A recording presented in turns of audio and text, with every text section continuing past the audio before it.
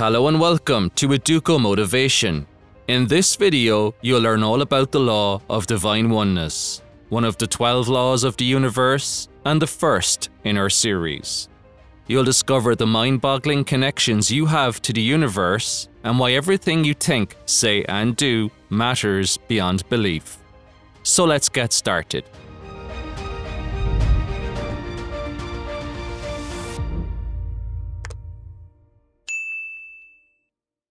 The Law of Divine Oneness, one of the 12 laws of the universe, decrees that we are all connected. We are all one.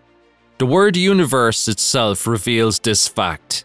Uni is the Latin for one. Universe comes from the Latin word universus, which translates as combined into one. Individually and collectively, we are inseparable from the universe.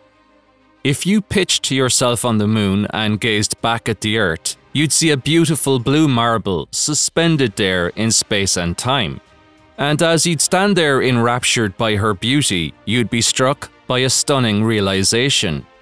Everyone that has ever existed, every person you know and love, living and dead, everything you use every day is enveloped within this one globular object hanging before your eyes. So from a physical perspective, we are deeply connected to the Earth. Yet the Earth is connected to the Sun, the Moon, and the rest of the planets in our solar system through gravitational energy. This ensures all the planets travel on dependable orbits around our star. Furthermore, we are so in tune with the vibration of our planet that its momentum doesn't faze us. The Earth spins on its axis at over 1,087 miles per hour and hurtles around the Sun at an incredible 67,000 miles per hour. Yet we go on about our daily lives, completely oblivious to the incredible speeds we are moving at.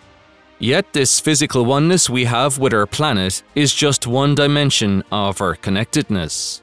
Many of the elements that make up the human body originated at the core of distant stars.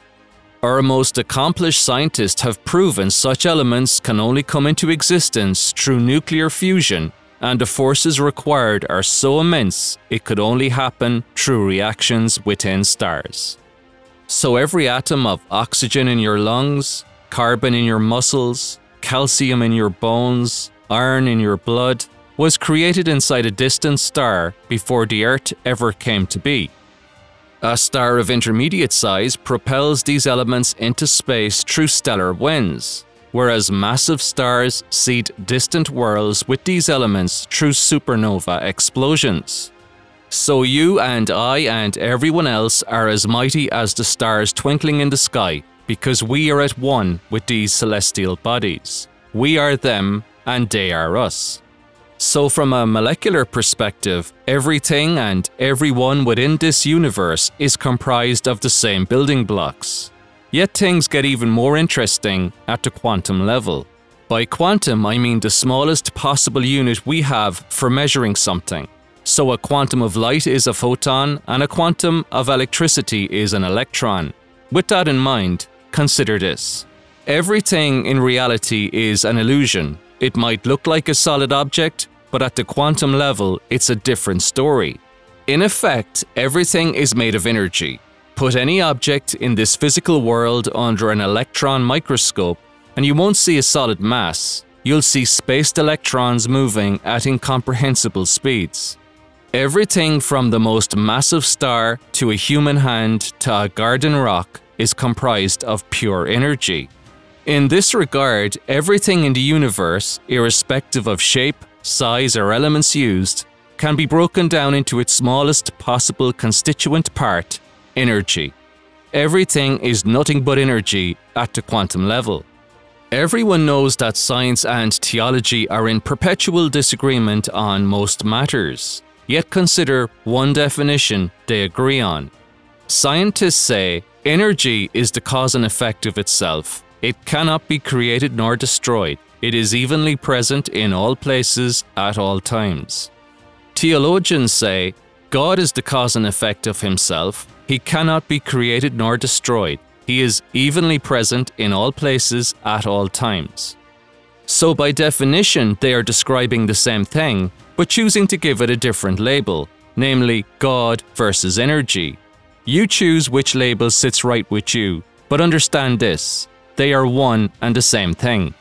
Now, it might be difficult for you to consider yourself as nothing but a mass of energy at a high speed of vibration, yet that's exactly what you are. Incredibly, technology has advanced to the point that we can photograph our body's energy field. In fact, the technology isn't even new. It was invented in 1939 by a Russian engineer called Semyon Kirlian when he captured human energy fields with magnetic plates. These techniques reveal the body to be a glowing, shimmering mass of vibrant energy waves. This is not pseudoscience, this is scientific fact. You are a glowing mass of energy, and Kirlian photography proves it so. Now, this energy is more than a light show. In fact, scientists from DuPont have calculated that the atoms and electrons making up your body contain a potential energy of more than 11 million kilowatt-hours per pound. This means there is enough potential energy within your body to power the entire North American continent for almost a week. This energy you have locked up inside is immense, and yet it is the same energy that is common to everything and everyone. It permeates and penetrates the entire cosmos. It connects you with everyone and everything at the quantum level. In effect, we are connected to everyone and everything on this planet and in this universe. We are all part of a collective consciousness. We are all part of the same creative power. Every single atom inside of you is connected in some way, shape, or form to the rest of the universe you move through. This means that everything we do has a ripple effect and impacts the collective, not just ourselves. Always remember that your actions both matter and make a difference. Realize every little thing affects every little thing. You are far more powerful than you give yourself credit for. It's easy to comprehend this with a simple example. Have you ever been in a room and felt the energy shift? Perhaps someone famous walked in and the atmosphere got charged with excitable energy. Or perhaps an argument ensued and the energy polarized to a negative frequency. Whatever the case, the dominant energy in the room instantly impacts your energy and the energy of everyone else, for better or for worse. As humans, we have a sixth sense. It's a feeling we get or a gut instinct. We can feel the energy in a room and instinctively know whether it's good, bad, or indifferent. So too can everyone else in that room. It has been said that your energy introduces you before you even speak. People get a vibe. They tune into your vibrational frequency and they know what you're about. What you need to realize is this: the dominant energy in your environment influences your energy. It affects how you feel. If you have a positive mental attitude, your energy vibrates at a higher frequency. Let's say you visit an old friend, someone whose company you used to enjoy, but for whatever reason, you've fallen out of touch. And for whatever reason, things haven't been going well in his life. In fact, he may have become extremely negative and capitulated to his circumstances. You might even find his energy to be repulsive. You're operating at opposite ends of the spectrum. He is vibrating at the lower frequencies, you're vibrating at the higher frequencies, and if you're not careful, your energy will attune to his frequency.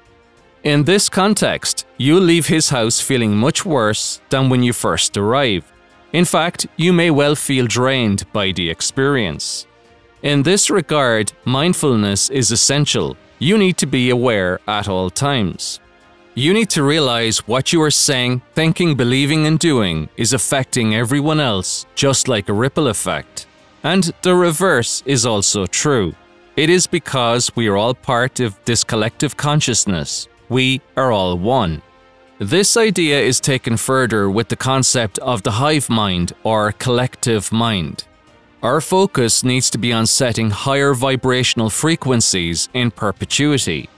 When you operate at these uppermost frequencies, when you express love, gratitude, peace, serenity, and happiness, you transfer positive vibes directly to the hive mind. I think this is what James Allen meant when he said, "Calmness of mind is one of the beautiful jewels of wisdom. It is the result of long and patient effort in self-control. Its presence is an indication of ripened experience and of a more than ordinary knowledge of the laws and operations of thought." Of course, the reverse is also true. If your inner world is dominated by pain, regret, sadness, anger, hatred, jealousy, or fear, that is what you are feeding to the collective, which will bring down others and negatively impact the hive mind. Meditation, affirmations, journaling, practicing gratitude, and positive self-talk are all wonderful ways to reprogram your mind and tune into these higher frequencies. Global events too create seismic shifts in human consciousness. By virtue of our connectedness, events like 9/11, COVID-19, the war in Ukraine, and even the climate crisis are creating palpable changes in the way we see the world. COVID-19 fundamentally altered our priorities. Humanity realized that materialism was overrated, that health, family, and a sense of purpose were vastly more important. This perpetuated mass resignations globally as people searched for more meaningful work. Suddenly, it wasn't enough to earn good money. One had to have a sense of meaningful fulfillment from their work. COVID heralded a new era of hybrid work where better work-life balance was attained through working from home, either part-time or full-time. These shifts in consciousness were not local. They ricocheted all over the world. Further evidence that we move in lockstep with each other. We are all part of the implicit order. We are all one. The fact we are all connected suggests that the way we treat others is the way we treat ourselves. Therein lies the origin of the maxim, "Treat thy neighbor as thyself." So always try to send love, harmony, and gratitude out to the world and everyone in it. This ensures you operate at the highest frequencies on the spectrum. Now, this isn't always easy. You need to operate from this frequency irrespective of the people you encounter. It's difficult to continue showing compassion to people that are not reciprocating in kind. Yet, to maintain an exquisite vibration, to continue to attract a life of ever greater abundance, this is what you need to do. It really is all about reciprocity. When you commit to operating at a higher frequency, you channel positive energy and infuse the collective consciousness with positive vibes. Operating with a sense of oneness shifts the energy all around you because we are all affected by each other's frequencies. Whatever you put out, you will get back. Always be cognizant of the fact your words and actions directly affect others. Never miss an opportunity to show appreciation and gratitude to another person. Kind words and gestures instantly shift the energy of another. Once you positively impact the energy of another person, you've created a ripple effect. They feel better, they operate at higher frequencies, and they will pass this positive energy on to others. In turn, you will feel better, you added to the world, and it didn't cost you anything more than a few words or a simple gesture. So we are not just connected in terms of our physical composition, but in terms of our mental and spiritual disposition. We've all received moments of inspiration from a higher source that have turned out to be the very best course of action for us to follow. Put differently, it has been stated that prayer is when you talk to God. Intuition is when God talks back. You can call it God, you can call it energy, the universe, or, in this instance, Newton's third law. But when you put an intention out to the universe, when you ask a question, the universe must revert. Every action has an equal and opposite reaction. There is a reason why those that trust their gut instinct seldom make the wrong decision. A remarkable example of inspiration, connectedness, and divine oneness is invention. Inventions come directly through inspiration. They originate from source energy and materialize through our creative power. Yet not one of us has exclusivity over this domain. There is a collective consciousness that can tap into divine inspiration.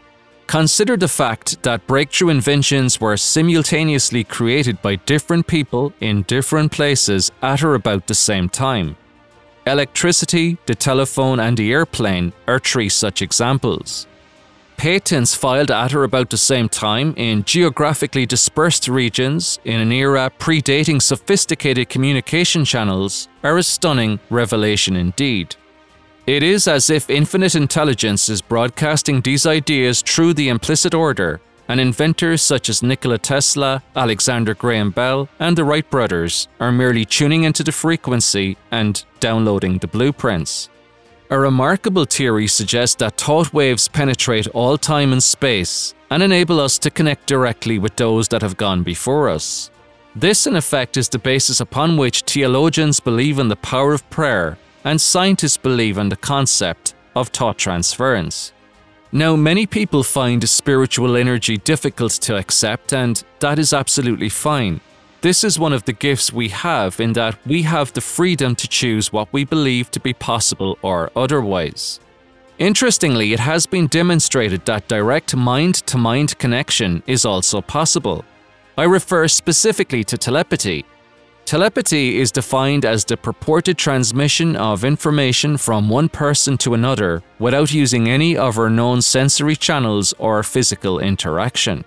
Consider the case of Dr. Edgar Mitchell, who was the lunar module pilot on Apollo 14, which launched on January 31, 1971. Mitchell was fascinated by the idea of consciousness.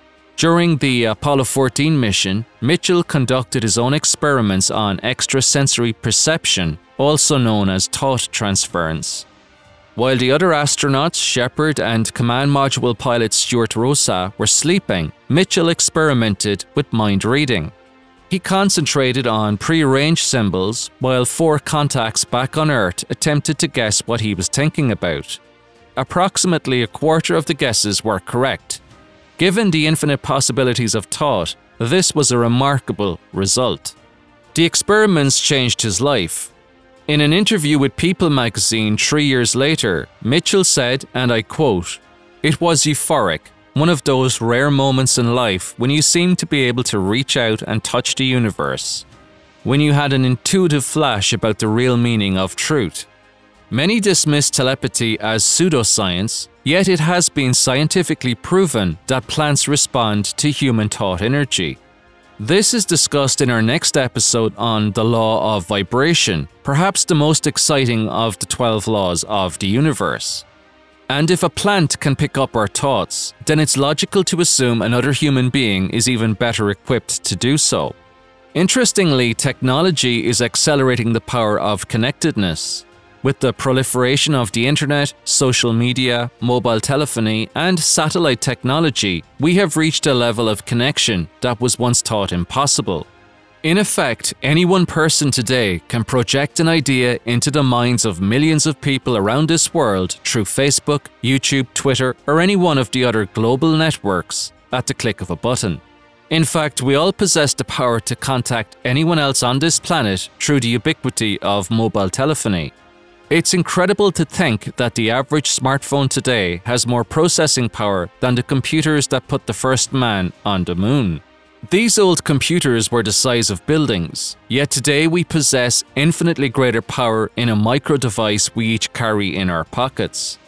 Such an ability just 100 years ago would have been considered godlike. In effect, this proliferation of information and communication technology is amplifying the effects of our thoughts, feelings, and actions on other people. It is thus imperative now more than ever before that we are mindful of what we think, say, and do. Everything right down to the smallest action has an effect on everything else. You toss a stone into a pond and its ripples immediately change the surrounding environment. I'm sure you've heard of the butterfly effect. It refers to the phenomenon whereby a minute, localized change in a complex system can have large effects elsewhere. When you realize that everything you say, do, believe, and think has a ripple effect, you tend to become consciously aware of the incredible power you possess in the fabric of space and time. When you really begin to appreciate your direct connection to infinite intelligence, you begin to understand that anything is possible for you. So realize this: you do not exist in splendid isolation. Everything you do, say, think, believe and feel has an impact on those around you and vice versa. This awareness gives you the tools to continuously fine-tune your frequency of vibration, to contribute positivity to the hive mind, and to live with greater abundance. Be sure to click the next video on your screen right now. This features the next law in our series, the Law of Vibration. This is a primary law, and it is the real secret behind the law of attraction. It is perhaps the most exciting law of the entire series. Keep up to date with our latest videos by hitting subscribe and turning on notifications. Please show your support by clicking like.